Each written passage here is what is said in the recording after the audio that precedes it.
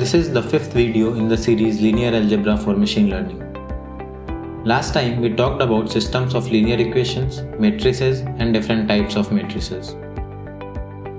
I strongly recommend watching previous videos for a complete understanding of the topics that we will be discussing today. Remember that we represented a system of linear equations with Ax equals y, where A is the matrix of the coefficients of these equations, x is the vector of the variables, and y is the resultant vector. Another way to look at our system of linear equations Ax equals y is to think that the matrix A is acting as a transformation on the vector x and resulting in another vector y.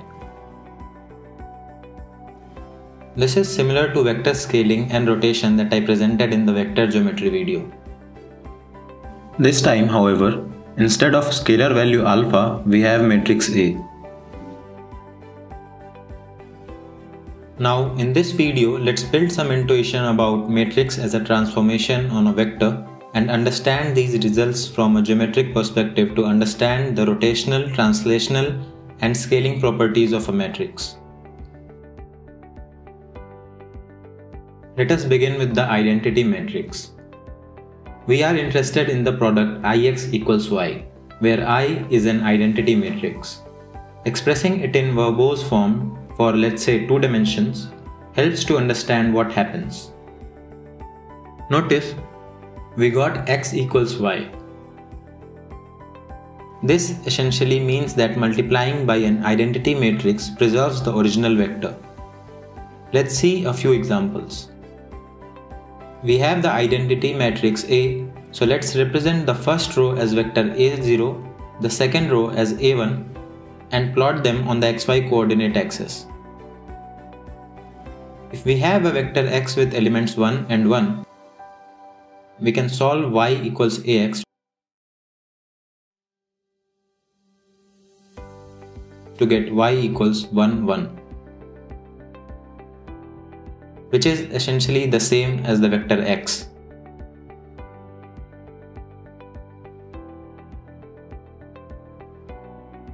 Can you guess why now that we have x equals 1 and 2? Correct, y equals 1, 2.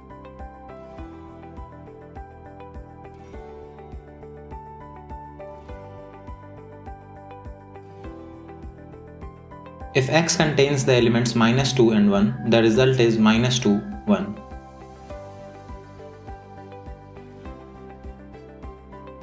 So the bottom line is that if you multiply a vector by an identity matrix, the resultant matrix is the same as the original vector, which is also why such a matrix is known as the identity matrix. What about multiplication by a scaled identity matrix, say alpha I? It is easy to note that y equals alpha x in such cases. Let alpha equals 3. As a result, matrix A will have these elements. Let's plot them, and can you guess the elements of the resultant matrix?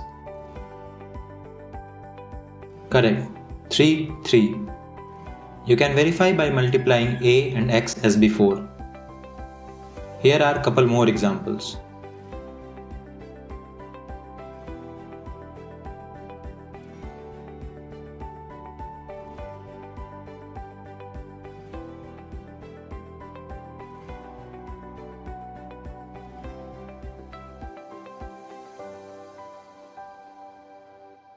Now, what about multiplying a general vector x by a general diagonal matrix?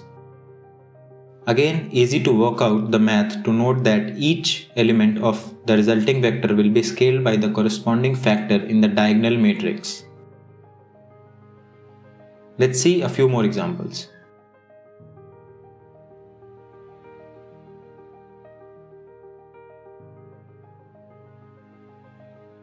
Notice that each element of y is scaled by the corresponding factor in the diagonal matrix.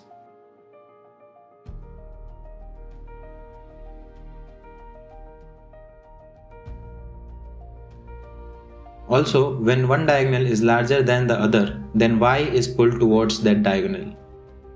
So important to learn from these examples is that multiplication with a diagonal matrix transforms the input vector. This may seem like a trivial transform, but it is a handy tool in implementing computationally efficient code. You would be surprised by the number of for loops that can be avoided by simple diagonal matrix multiplication. Now, instead of checking the impact of a matrix on a single vector, wouldn't it be cool to check out the overall impact of a matrix on an entire collection of vectors, rather the entire space?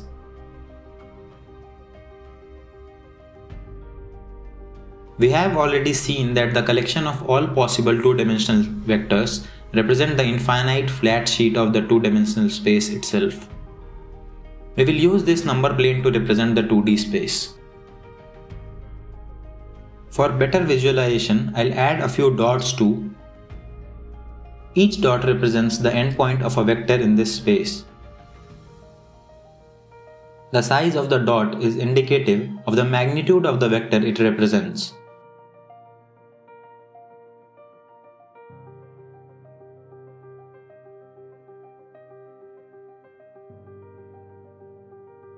So we will be representing the rows of the matrix on the coordinate axis. Remember, A0 is the first row and A1 is the second row vector of the matrix A. You can see the effect of the transformation by the matrix A on this two-dimensional input space X if you compare the dots in the input and the output space. For this frame, you can see that an identity matrix is applied on the input space, and therefore there is no effect on the output space since multiplication by an identity matrix returns the same exact input space. Let's start by demonstrating the effect of a diagonal matrix. We have diagonal matrix A. Note how the vector A0 has stretched along the x-axis. Now notice the effect on the output space. The output space also stretches along the x-axis by the same amount. Notice that the relative ordering of the points remains the same, implying a linear transform. Let's reset our output space and try with another diagonal matrix. This time A1 shrinks to 0.8 and A0 stays at 1. Now notice the output space shrinks by the same amount along the y-axis. In addition, I kept a copy of the input space in the background of the output space, so you can also compare the background plane with the foreground plane to understand how the input space has transformed after applying the matrix A. We just saw that changing the diagonal elements stretches or shrinks the space along the corresponding axis. There is no effect on the spacing of the dots along the other axis. Let's see a couple more examples. Note that negating the values along a diagonal has the same effect of flipping the axis and space.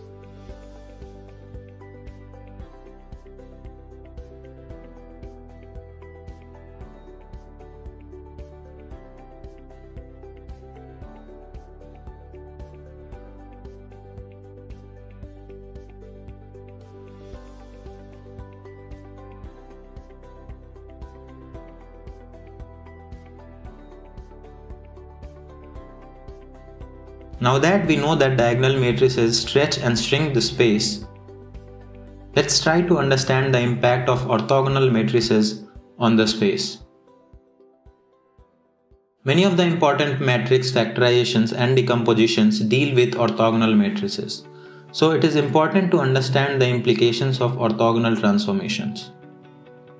Remember that the angle between orthogonal vectors A0 and A1 in our case must be 90 degrees.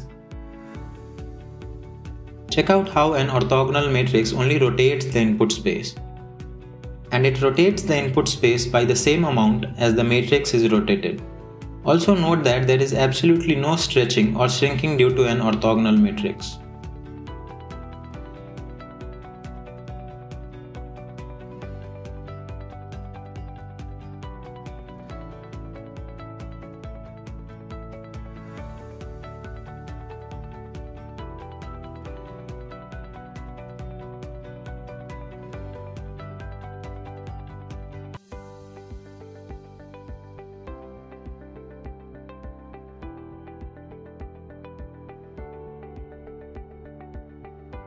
Next up is symmetric matrices.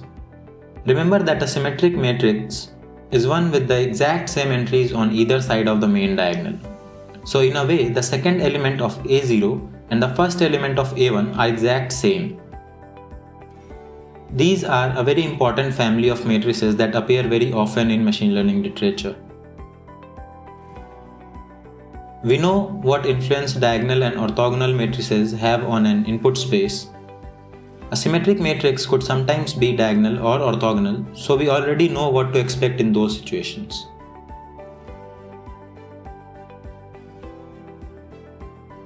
Let's apply matrix A. Keep a watch on the green dots. These points rotate along the vector A0. Along, notice the blue dots. These always align with the second row vector, that is A1.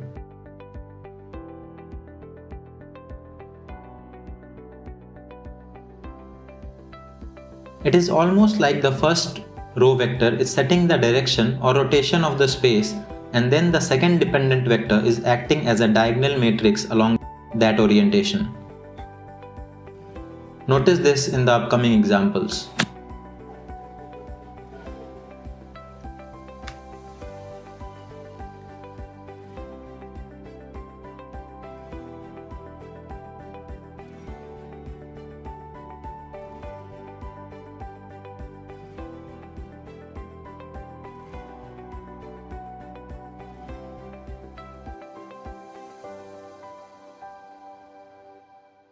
Also note that when the two row vectors are aligned along the same plane,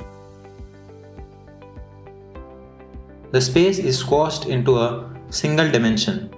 So all points fall into a line, and the line is along the same direction as the direction of the first row.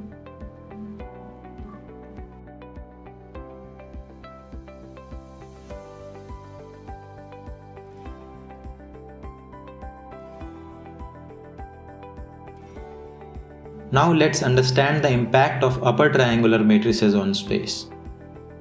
Remember that the upper triangular matrices are 0 below the main diagonal.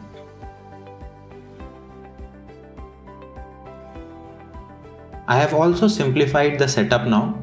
We have the basis vectors and the input space. Let's visualize the transformation. You can notice the copy of the input space in the background. I hope this setup is more clean for the type of matrices that we will be discussing now on.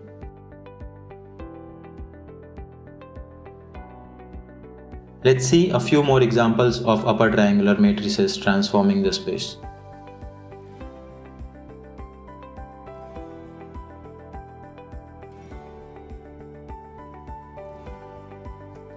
Observe how the space rotates along the y-axis due to the multiplication by an upper triangular matrix. There is no rotation along the x-axis. This is because the y-axis does not participate in the transformation. Of course, except for the stretching, shrinking, flipping along the y-axis.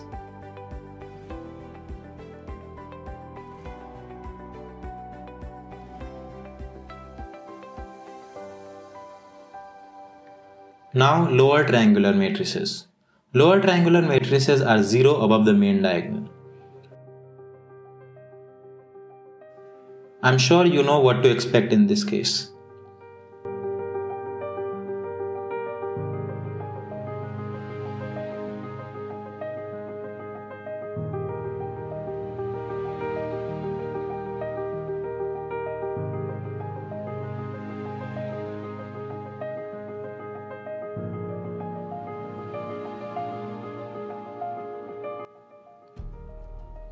Observe how the space rotates along the x-axis due to the multiplication by a lower triangular matrix. As expected, there is no rotation along the y-axis. The reason is same as before. The x-axis does not participate in the transformation. Of course, except for the stretching, shrinking, and flipping along the x-axis.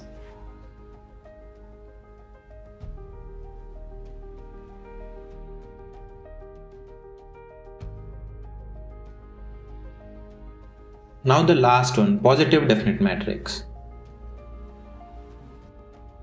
Being a symmetric matrix, much of what you saw in the symmetric matrix transform will hold here, with one big difference. The positive definite matrix never turns the space more than 90 degrees. Pay attention to the yellow points or pick your favorite color. See how constrained they are in the transformed space.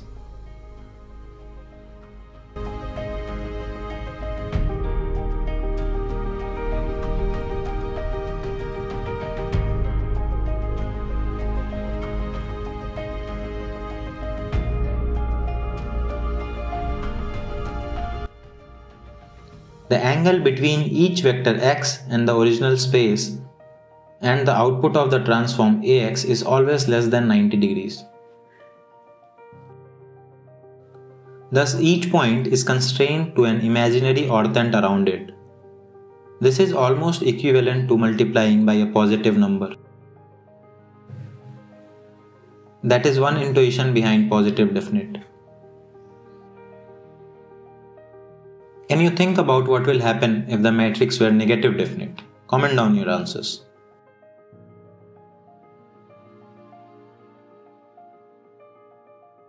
Now that we understand the geometry of matrix multiplication, it is time to understand its counterpart, the matrix inverse. The inverse of a matrix A is a matrix such that A times A inverse is equals A inverse times A equals identity matrix. We saw earlier that systems of linear equations can be represented in a concise form as Ax equals y, where A is the matrix of coefficients, x is the vector of variables that need to be solved for, and y is the vector of outputs. And as defined above, A inverse times A equals I. Therefore, we can solve these to get x equals A inverse y. This is the solution to our equations in the variables x. In other words, multiplication with a matrix inverse reverts the effect of the original matrix multiplication and recovers the original input vector, the desired solution.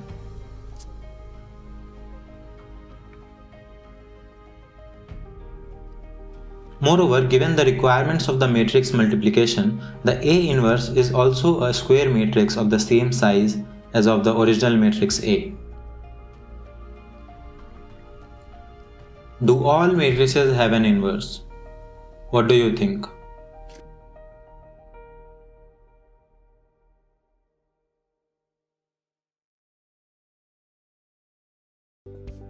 Now we know from our earlier discussion on systems of linear equations that Ax equals y has a solution if and only if A is full rank.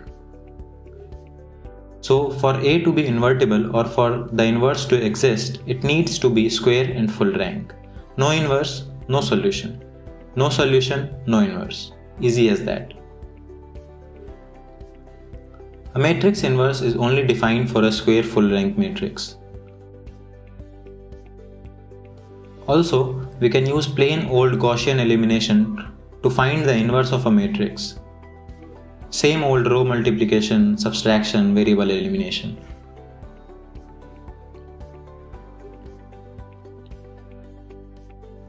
Let's build some intuition from the geometric perspective.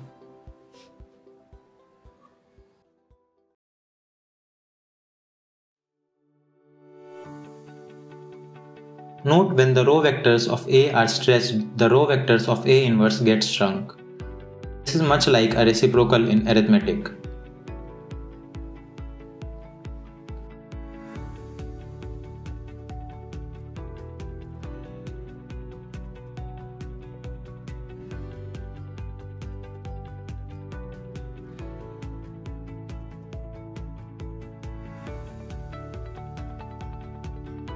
Also, when the row vectors of A overlap, that is, vectors are not linearly independent, it is no longer full rank and the inverse does not exist. To build further intuition, let's check out the effects of matrix inverse on a plane. Let's transform the space first using A and then apply matrix A inverse to recover the space.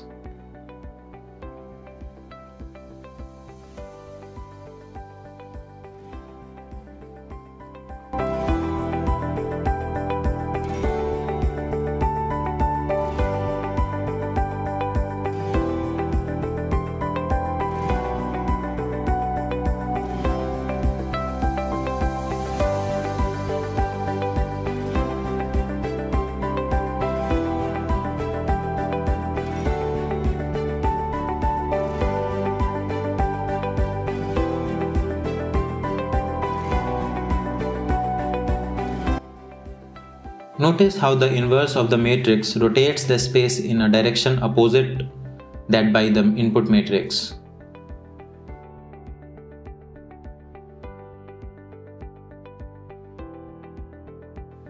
Also notice that when the matrix stretches the space along a direction, its inverse shrinks it along the same direction. The effect is reversed when the matrix shrinks it.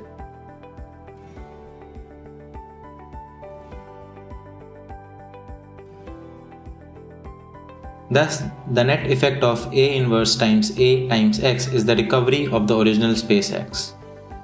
Cool, isn't it?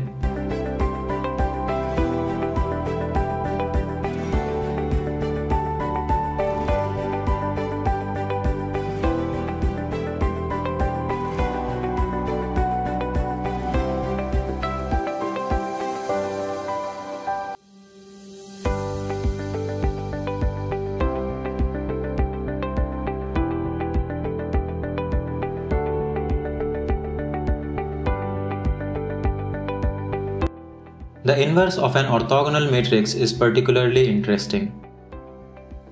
Let Q is an orthogonal matrix. Remember that the rows and columns of an orthogonal matrix are orthonormal vectors. So a dot product of a row vector with itself is 1. The dot product between any pair of mutually orthogonal vectors is 0. We know that Q times Q inverse equals I must be true for an orthogonal matrix. Now in Q times Q inverse we take the dot product of rows of Q with the columns of Q inverse. The result Q times Q inverse equals I implies that the ith row of Q is same as the ith column of Q inverse. Moreover, if you extend this analysis to higher dimensions, the ith row is orthogonal to the rest of the columns too. This would be possible if Q inverse is equals to Q transpose. Thus, the transpose of an orthogonal matrix is its inverse. And because a matrix always has a transpose, an orthogonal matrix is always invertible and never singular. This is a key result. It makes it desirable to factorize or decompose a matrix such that some components are orthogonal matrices. We will study two such decompositions called eigen decomposition and singular value decomposition soon. We'll see the applications of these concepts in machine learning in later videos. So stay tuned. Thanks for your time. Have a nice day.